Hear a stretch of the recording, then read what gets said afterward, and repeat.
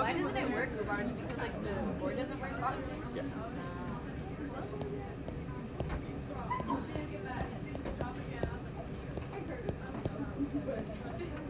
So I'll often come in on Fridays and try to get it working so that I know. So chapter 24. There were a few questions submitted. I went through all the questions and wrote up the lecture notes yesterday around 4 or 5 o'clock. So everything that was submitted by then should be answered. If you submitted after that, Sorry. you need to set up office hours. Okay. If these don't answer your questions. So one of the first questions was checkup. I think it was 24.2.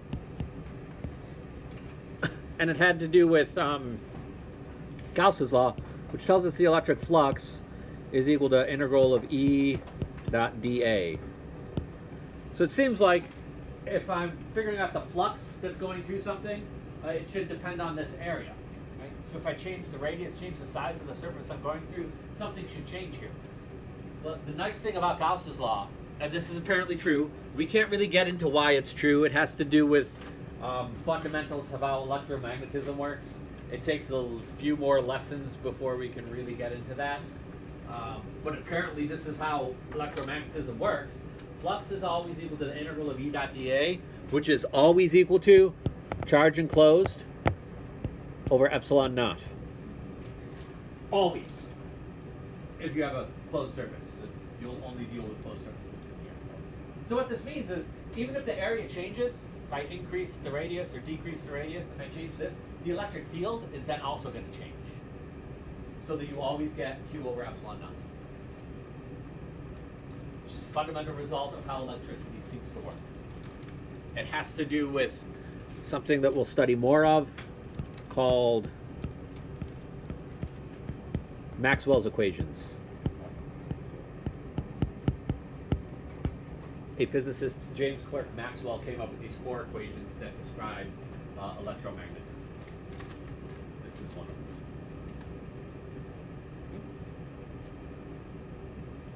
So, no matter what, if your surface is closed and isolated, you're always going to have a flux that's equal to the charge enclosed over epsilon naught, no matter what you do to the area, no matter what you do to the electric field that you're dealing with. Always. That made that checkup was kind of tricky because of that. All right. So we also asked about problem 33 and 39 and 61 and what electric flux actually is. So to cover what electric flux is, give me a book. Electric flux. This is the flux. The integral of E dot dA. So what that means, what we're really figuring out here, let's say I have an electric field that I'm setting up, a whole bunch of little electric field lines. The flux is telling me how many little electric field lines are passing through a surface area. So if this is my thing that I'm passing through, this is my surface, I can take the area of this, multiply it by the number of electric field lines that are going through this. That's the electric flux. Electric field lines going through something with perpendicular. That's why we take the dot product. The dot product gets things that are perpendicular. So that's the definition of electric flux. That's kind of the example that I was talking about in the video. You just have a sheet, you're counting how many lines go through that sheet. That's the electric flux. Electric field lines going through a surface. And what we do typically is we use different shapes to calculate this. So number 33 we'll start with, to go deep into Gauss's law. In number 33 we have a spherical shell. So the inner radius of that shell is A. The outer radius of the shell is B. And we have a bunch of charge in here.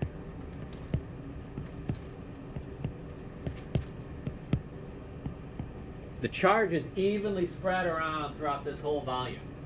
So what letter represents charge divided by volume? It's cold in the hole. Rho. Rho represents charge over volume. Rho is the charge divided by the volume. And in general, for a spherical shell, what would the volume of a spherical surface area? What would the volume of a sphere be? 4/3 times pi times r cubed. That is in general going to be the case. The volume of a sphere is that. I think what makes Gauss's law hard isn't necessarily the physics, it's all the geometry that goes into it and knowing these formulas. So that's what I'm trying to make them a little bit more clear. Now we're asked to find, in part A, B, and C, what are the electric fields inside of this?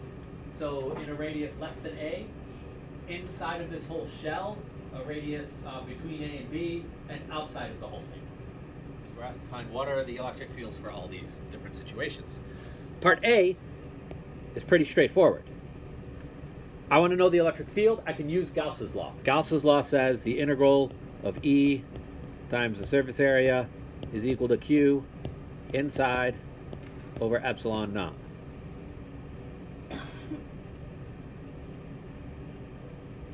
Down, move it over. So what I need to do first is I need to draw a Gaussian surface that represents the area that I'm talking about, the region that I'm talking about. I'm talking about inside of the inner shell. So R has to be less than A. So I'm going to draw a little dotted line that represents that.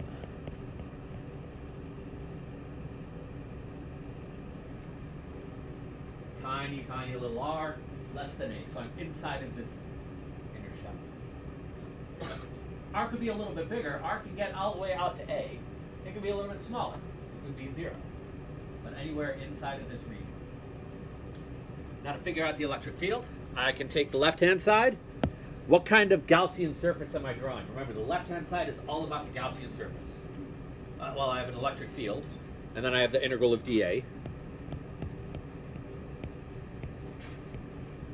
What is dA? What is the surface area of that surface I just drew? It's spherical. 4 pi r squared. So the left-hand side is E times 4 pi r squared. And now comes the hard part, figuring out what Q in is. So the right-hand side is all about the charge. How much charge is inside of that little green line that I drew? How many charges do you see inside of there? None? So what's the charge inside of there? 0. So what's E times 4 pi r squared equal to? 0 divided by epsilon naught. So what is the electric field on the inside of this? 0, because there's no charge. 0 because R is less than A. There's no charge enclosed inside.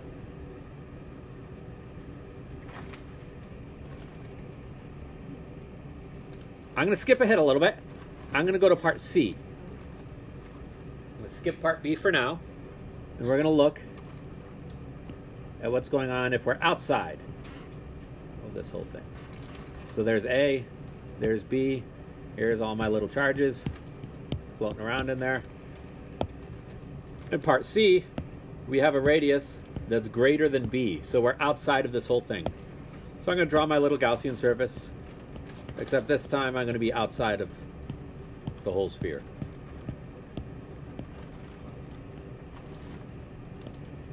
There's my radius. Gauss's law again, integral of E dot dA equals Q in over epsilon naught. Left-hand side, E times dA. What does that give me? It's all about the surface. What kind of surface am I drawing? I'm drawing a sphere again. So what's my left-hand side? E times 4 pi r squared.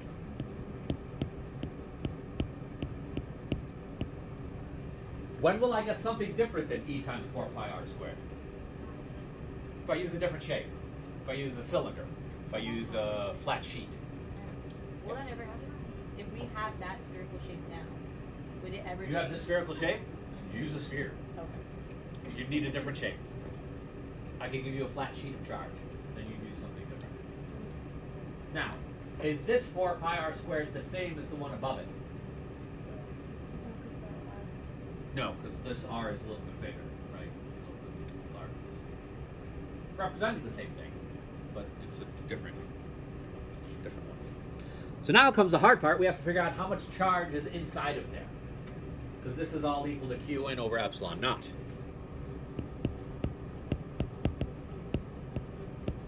And why is this equal to Q over epsilon naught? That's what physics says.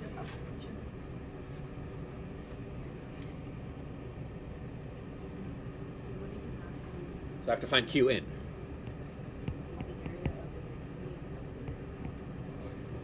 Was I given the charge? I wasn't given the charge, but I was given information about the charge. What information was I given? It's positive, and how big is it? How much charge is there? I was given a letter to represent that. B. I was given rho. That's the charge per unit volume. So that's equal to Qn over volume. Yeah. Okay. So I can solve this for Q. Q is equal to rho times Vn. There's something nice about this. These charges, this rho, is uniform. So that means the charges are uniformly spread throughout there. Okay. That lets us simplify this a little bit. There's another problem in your homework that doesn't have it quite like that. And we'll see how to deal with that. So I have Qn is equal to rho times the volume that's enclosed. And this volume is all dependent on the charge and where the charge is. The volume that the charge is inside. Okay. So what volume is the charge inside? Well, it's inside of R. There's actually, between B and R, is there any charge in there? No, so we can't include that volume. Between A and B, is there charge in there? Yeah, so we can include that volume. How about between 0 and A? Is there any charge in there? No, so we can't include that volume. So we need to somehow write the volume of the shell where the charge actually is.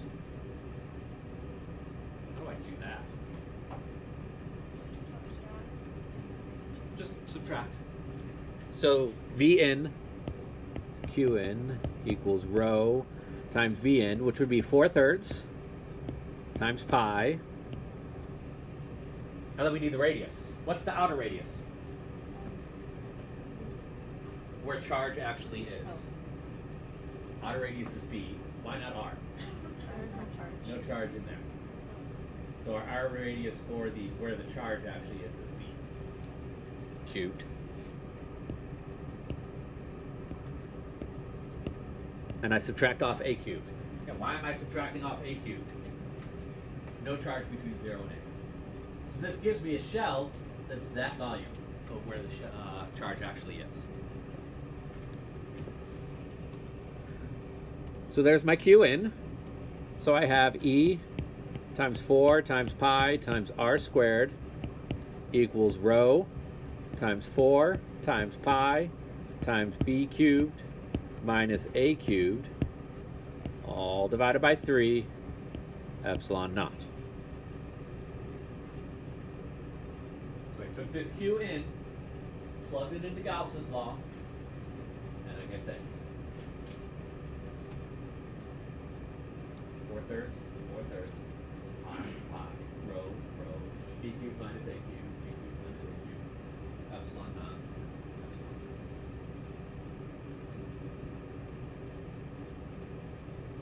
Can I simplify this? Yeah. I need to divide both sides by 4 pi r squared.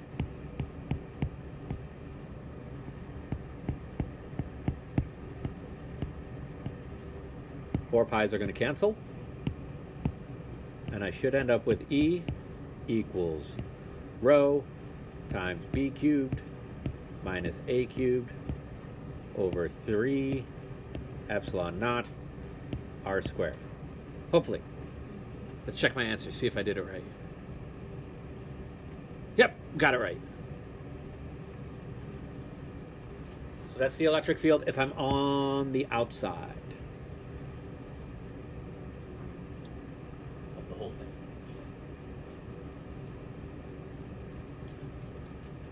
Now let's go back and do part B. I think part C was a little more clear than part B. Part B. Let's draw our sphere. There's our A. There's our B. And now we're going to do our R in face melting yellow.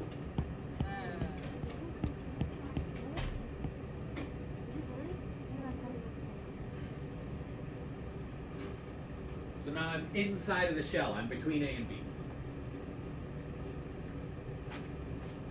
We should be very good at this by now. Integral of E dot dA equals Q in over epsilon naught. What's the left-hand side? E times 4 pi r squared. When will that change? If you have a shape that's not a sphere. Okay. And that has to be equal to Q in over epsilon naught. What kind of information did they give us about Q? They gave it to us in terms of rho, which was Q over V. So Q is again rho times V. So Q equals rho times V. Now I need to do where the charge is actually enclosed. What is the volume of where the charge is enclosed? What's the outer radius? R. Because I want only things that are internally to R. Do I care about between R and B? Nope, that's not enclosing any of the Gaussian surface. So R is my outer. So we have, again, the same 4/3 times pi times R cubed. How about the inner surface? I need to subtract off that inner part because there's no charges in there. So we subtract off the A cubed. There's my charge. So my E times 4 pi times R squared equals rho times 4 times pi times R cubed minus A cubed, all divided by 3. Epsilon naught.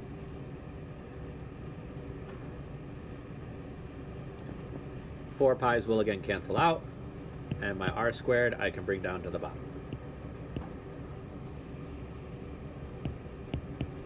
So E is rho times R cubed minus A cubed over 3 epsilon naught R squared.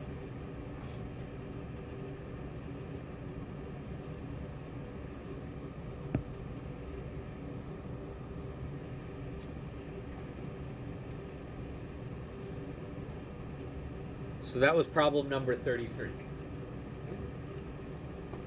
That is probably the easiest example of Gauss's law that I could give you on an exam. Yeah. That's easy. That's straightforward. It'll be a little harder with the next one. The next one would be a little bit trickier.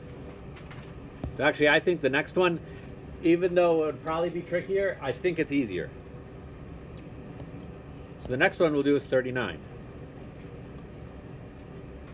39, we're given a sphere. We don't have a shell. This is a full sphere. It has a radius equal to big R. But we don't have a constant rho. Our rho changes depending on the radius, and it's equal to C divided by R.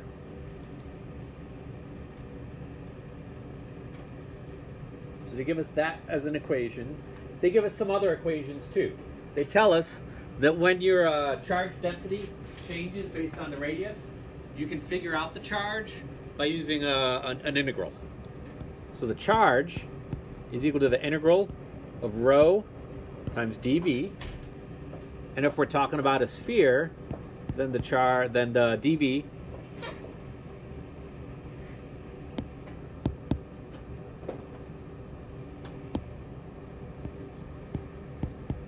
is equal to 4 times pi times r squared dr. This is everything that's given in the problem. They give you all of this. And we can use this to find the answers. The question that was posed was specifically about part B, but we're going to go ahead and quickly do part A as well. Part A asks us to find what is the constant C. We have to find what C is, and we have to find it in terms of the other variables that were given. So we can find this using that Q equation. Q equals the integral of C divided by R, that's the rho, times dV. What do I plug in for dV? 4 pi r squared dr. How do I know that? Because they gave it to us. I'm doing an integral here. I need limits. What are the limits of this integral? 0 to what r? Big R. Why? That's how big the sphere is. If I told you the sphere has a radius of q, what would you plug in there? Q. Why would I not give you a radius equal to q? That's confusing. That's really freaking confusing with the q right there. I won't do that. So I need to do this integral. What is the variable that I'm integrating over? Little r. What can I do with every other variable in there? Take it out. Pull it out. So I can take out the c, I can take out the 4, I can take out the pi. And I have integral from 0 to big R of r squared divided by r times dr. Q equals c times 4 times pi times the integral from 0 to big R of r dr. R dr. R. Pirate integral again. What's the integral of r dr?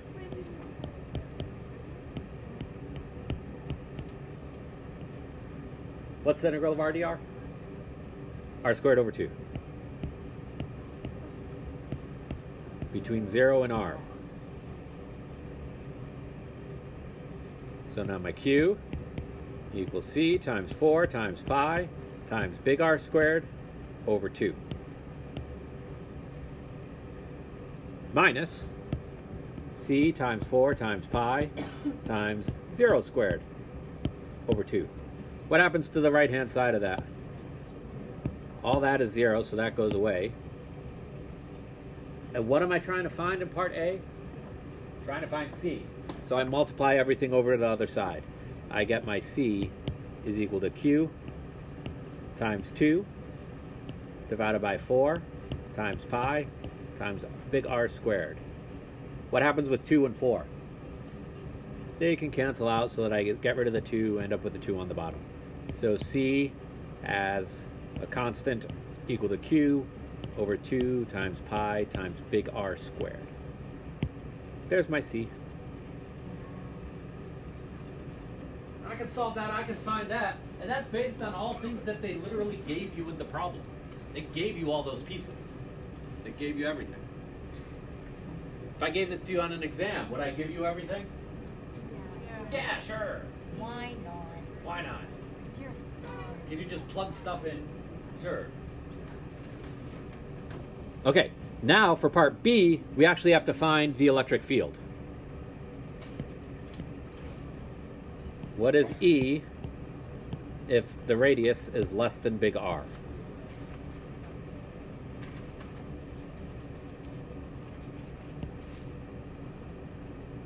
There's my sphere. There's my big R.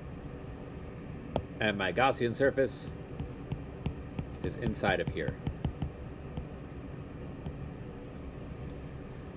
Could I have made that circle that's on the inside a little bit bigger? Sure. Could I have made it smaller? Sure. Doesn't matter. Whatever the heck you want. It's just to represent a surface. I want to know the electric field. I write down Gauss's law. What's Gauss's law? Integral of E dot dA equals Qn over epsilon naught. What's the left-hand side going to give me? E times 4 pi little r squared. Now I need to find the charge that's enclosed. Ooh, how do I find the charge enclosed? Q in. What's the charge enclosed? Right, isn't it still just integral of rho dv? Yeah. Q in equals integral. What is rho? What was rho? C over r. What's dv? 4 pi r squared dr. What are my limits? 0 to what r? Little r? Why is it little r? That's where the charge is. It's enclosed within little r. Not all the way out to big R. What else can I do? Okay, I can start simplifying some things. Q in equals integral from 0 to little r. Didn't I just figure out what C was? What is C? It's freaking Q over 2 pi big R squared. So that's my C. Times 1 over little r. Times 4 times pi times r squared dr. I think I'm getting a skewed perspective of how much fun we're all having based on the front table. They are very excited. I don't know if you can hear them. Because we're learning. It's freaking Q over 2 pi r squared. Okay. What can I do with this? Take everything out that's not an R. I could take everything out that is not an R. Does that... I can even take out big R? Yeah, I sure can. Heck yeah, I can. So I can take out the Q divided by 2 pi big R squared. I can take out that 1. I can take out the 4. I can take out the pi. Jeez. 0 in R of r squared over r dr.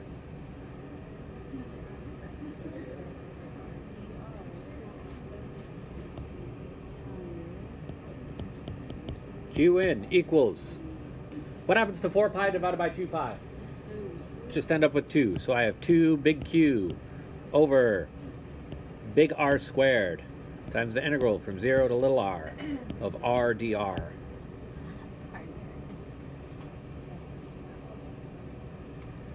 From a math majors, this should bother you. Your variables of integration should not be the same as the variable that you're integrating over. There should be a little prime there or something. But do we care about that? No. No. What kind of math are we doing? Physics. Physics math. We can ignore the obnoxious mathematicians. To give me Q, 2Q, big R squared. And what's the integral of r dr? R squared over 2. And I plug in my little r right there. What happens to my 2's? Cancel out. Q in equals big Q times little r squared over big R squared. So now I go back into Gauss's law. E times 4 times pi times little r squared equals Q in, which is Q times little r squared over big R squared, epsilon naught. Divide both sides by 4 pi r squared.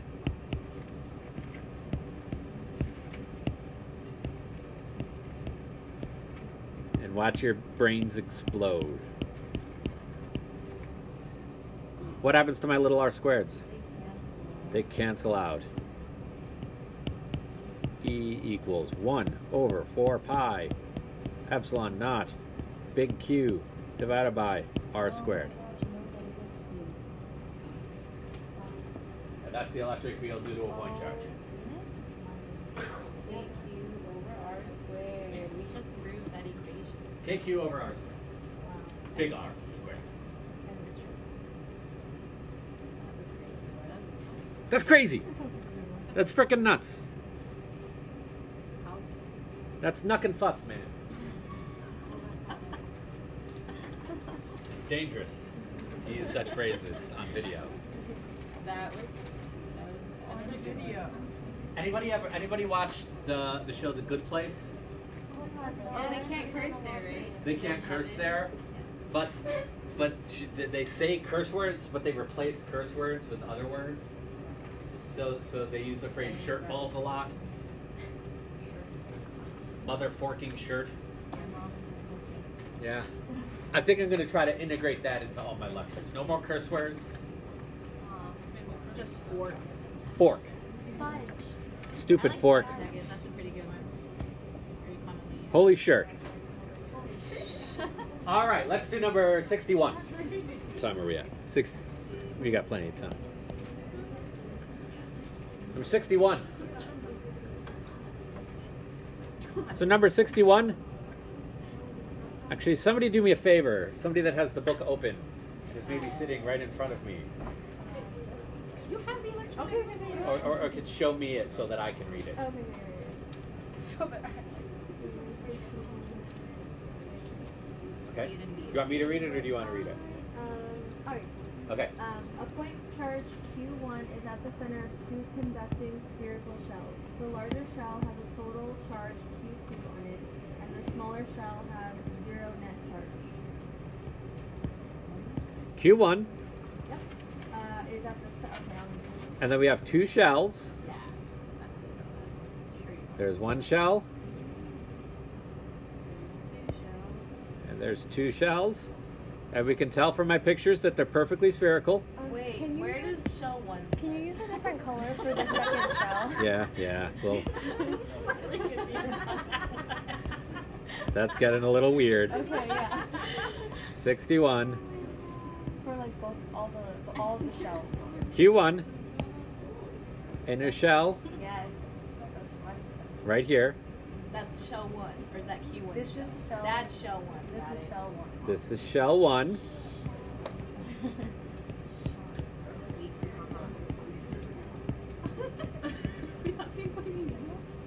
And then we'll do shell 2.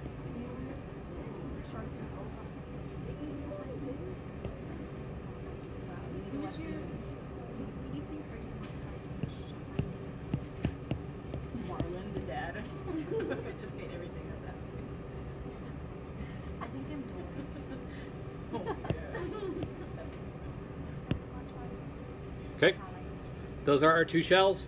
And they tell us something about shell 2. What do they tell us about shell 2? The larger shell has a total charge of Q2, and the smaller shell has 0. Shell 2 has Q2. And shell 1, 0 net charge. Okay, so we have a lot of different pieces to this. We have charge 1. We have a Q, a small shell inner, and we have a Q small shell outer. We have a Q of large shell inner and a Q large outer.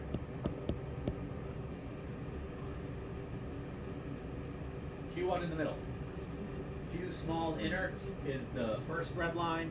Q small outer is the second red line. Q large inner is on the first blue line. Q large outer is on the second one. Yep. So we're all clear what's being asked. And what does part A want us to find?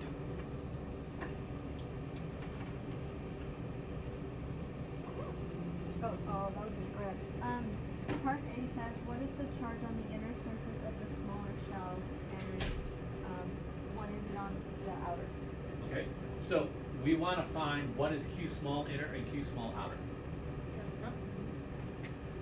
First thing I do is I imagine that I'm going to draw a Gaussian surface in the middle of this conductor. I'm going to draw a little Gaussian surface right in. I'm not actually going to draw it in there. That would make this picture disgusting. But I'm drawing my circle in there. Yeah? Yes. What is the electric field inside of a conductor? Wait, so is this the, like, you know how we made the little R's or whatever? So that's what you're doing inside that shell? Electric field inside a conductor is 0.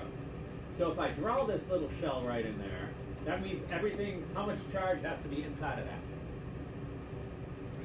maybe I will draw this in. Face melting yellow.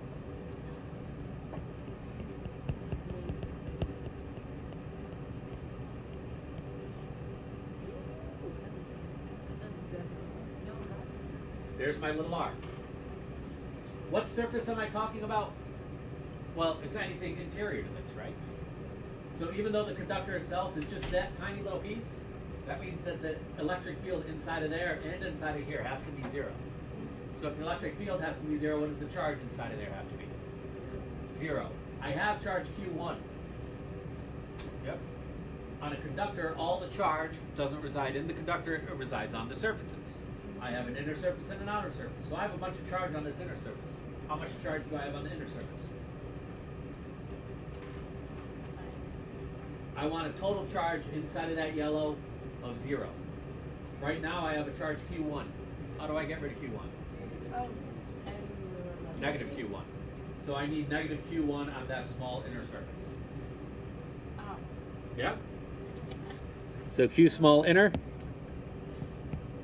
has to be negative Q1.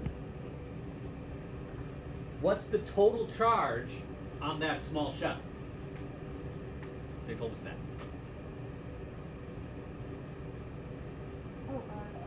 Well, 0. So if I have negative Q1 on the inner shell, I don't have any charge in the middle. Why is there no charge in the middle inside the shell? Because it's a conductor. No shell inside of conductors. No charge inside of the conductor. It's all on the inner or outer surface. So all the other charge has to be on the outer surface. If there's negative Q1 on the inner, how much has to be on the outer? Positive Q1, so that I get 0 total charge. Okay.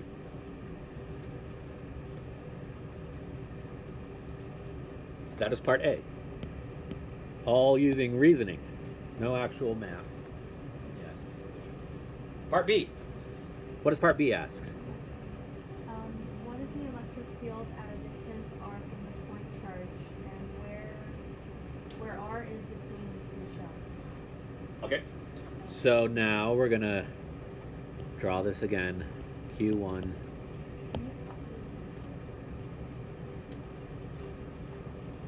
That's the inner shell. That's the outer shell. I have negative Q1 on the inner surface of the inner shell, and I have positive Q1 on the outer surface. And then I draw my Gaussian surface between the two shells. So I'm between the red and the blue. Gauss's law. Integral of E dot dA equals Q over epsilon naught. What is the left-hand side? What kind of shape? Spheres. So what is the left-hand side? E times 4 times pi times little r squared. How much charge is inside of that yellow barrier, that yellow Gaussian surface? I can follow it in. What's on the outer shell of the inner? Positive Q1. What's this? Negative Q1. So what does that equal? 0. 0, those cancel out. And what's the middle charge? Positive Q1. So how much charge is inside of this? Q1.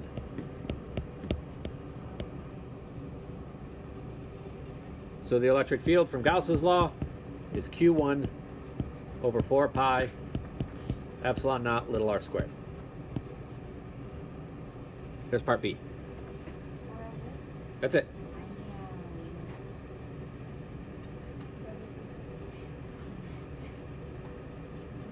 Yeah? Okay, let's do this again. Let's do part C. What is part C asking? What is the charge on the inner surface of the larger shell and on its outer surface? So now we have to deal with the outer shells. So let me draw these things again.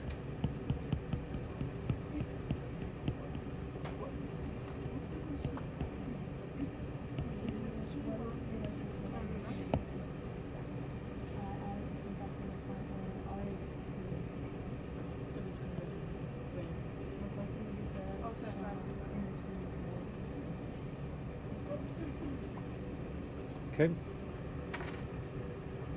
Now we're asked to find what's going on the inner surface of the outer shell and the outer surface of the outer shell. So that's going to be here and here. Yeah. I can use the same reasoning I used previously. I can draw a Gaussian surface that's in the middle of this outer shell.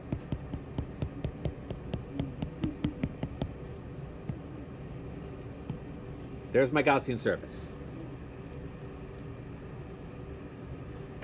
If I'm going to go through Gauss's law and calculate what is the electric field inside of this, what does that electric field have to be inside of this whole thing? This shell is a conductor, right? Yeah. What does the electric field have to be inside a conductor? Zero. So how much charge has to be between this 0 and this little r? How much total charge? Ignoring everything. I mean 0 charge. Yeah, just 0. Yeah? So Q on this shell has to be equal to this shell plus the middle charge. Yep. So what does that equal to? This charge plus this charge plus this charge plus this charge have to add equal to 0. Let's write that out. So that would be Q, I think I called it large, inner, plus this Q1, which is the charge on the small outer shell, plus the charge that's on the small inner shell. What is that?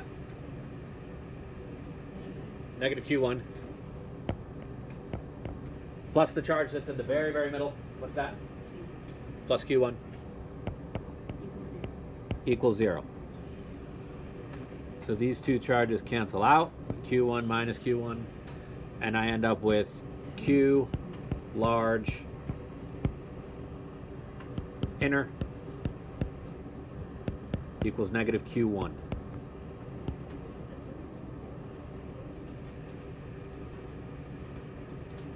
Now I know for the next part of this, Q large inner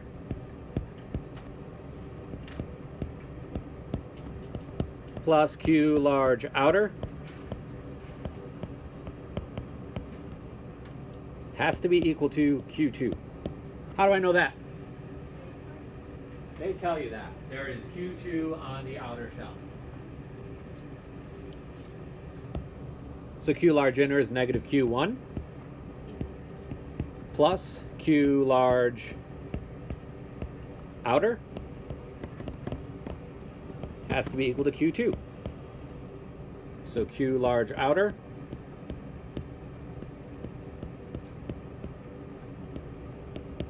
is equal to Q2 plus Q1. There's the charges on both those shells.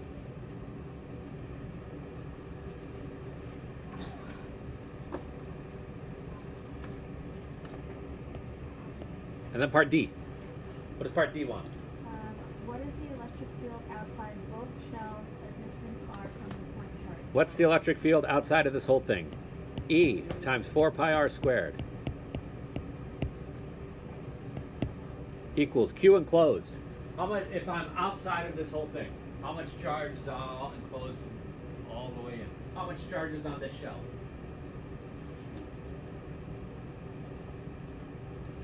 What's the total charge of this whole shell? Just this blue shell. Q2. How much charge is on this inner shell? 0. How much charge is in the middle? Q1. So how much charge is entirely? Q1 plus Q2. Q1 plus Q2 over epsilon naught. E equals 1 over 4 pi epsilon naught. Q1 plus Q2 over r squared.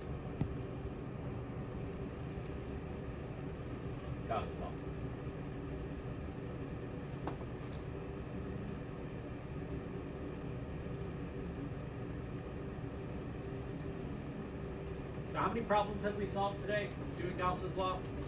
All of them. 6. We've solved about 6 problems. Yep. These problems, you should know how to do any of them. But you remember last class? How many problems did we solve last class? We got like 2. We can solve those same problems using Gauss's law much, much quicker. Let's do, we've got 5 more minutes. We can do one more problem. We can do problem 67. 67 asks us for the electric flux through all these different points, and it draws these pictures for us. So we have these charges, 20 coulombs, negative 10 coulombs, negative 5 coulombs, and negative 5 coulombs. And then it draws different shapes and asks us to find what's the electric flux through all of these different shapes. First of all, what's the electric flux? What's the equation for electric flux? E dot dA, which is also equal to Qn over epsilon naught. Surface A, let's say this is my surface. So that's one of the surfaces they draw. What is the electric flux through that surface? 20 minus 10 over epsilon naught. The total charge divided by epsilon naught. Part A, 10 over epsilon naught. Let's look at part B. Still the same charges. But now we're looking at these ones. There's my shape. How much charge is in there? Negative 5 plus negative 5. What's negative 5 plus negative 5? Negative 10 over epsilon naught. Part C. 20 coulombs, negative 10 coulombs, negative 5 coulombs, negative 5 coulombs. If it's this surface, what's total charge? 20 minus 5 is 15 over epsilon naught. There's your answer. Part D. 20 coulombs, negative 10 coulombs, negative 5 coulombs, negative 5 coulombs. And they gave us all of them. What's 20 minus 5 minus 5 minus 10? 0. What's the electric field? 0. Okay, we still got 4 more minutes. That was literally 1 minute. You can put that on the test. Put that on the test? A lot of those. I think that is so easy it would be worth negative points. Oh no, go for that. I think I could put that on the exam, and you get 5 points if you get it right, but you lose like 50 points if you get it wrong. I like that. Okay, I think that's fair. That seems reasonable. You know what? Yeah? Yeah. If I do me, that just gives you all A's. That's my natural inclination. Yes. Oh, that's recorded too. Oh.